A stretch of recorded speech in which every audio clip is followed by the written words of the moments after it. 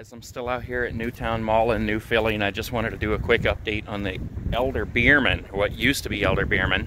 This is how it looks right now. There's still nothing else moved into there, so it's a big empty anchor store right now.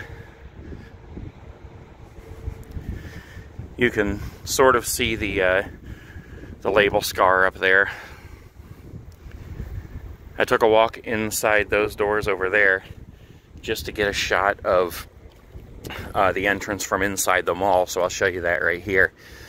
Oh yeah, I thought maybe we could peek in here, but they got everything blacked out on these doors. Look at this, you can see like the bubbles. Limo tint. Let's take a walk around the other side here, see if there's a label scar out around the corner here. I shopped in this store a couple times over the years. Hold on, we're gonna have to step out here. I thought maybe it would be on the corner here because I didn't remember, but more than likely, yeah, right up here you can see it on the side doors here. This one's actually more clear than what was on the front. There you go. Yep, a lot more clear than what was on the front. And they got these doors blacked out too, so you just can't see anything. Kind of looks like the lights are on inside there, but you can only see through the top windows up there. So I don't know, just a quick look at that. Richard Dremden Wolf, if you want to look him up. He has filmed this place a couple of times.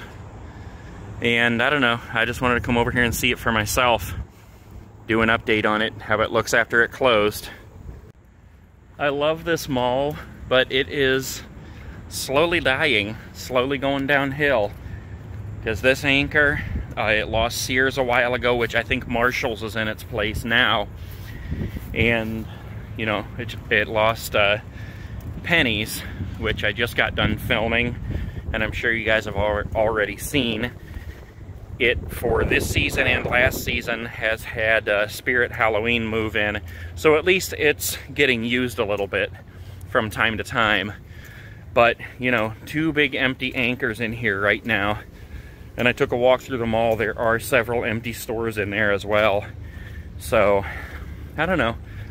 Hopefully it can turn around, but for the moment right now, it's not looking good. So, alright guys, let's get one more look here at the Elder BEERMAN. There it is, closed up, nothing else in there. All right, that's it for that one. Short and sweet. See you guys later.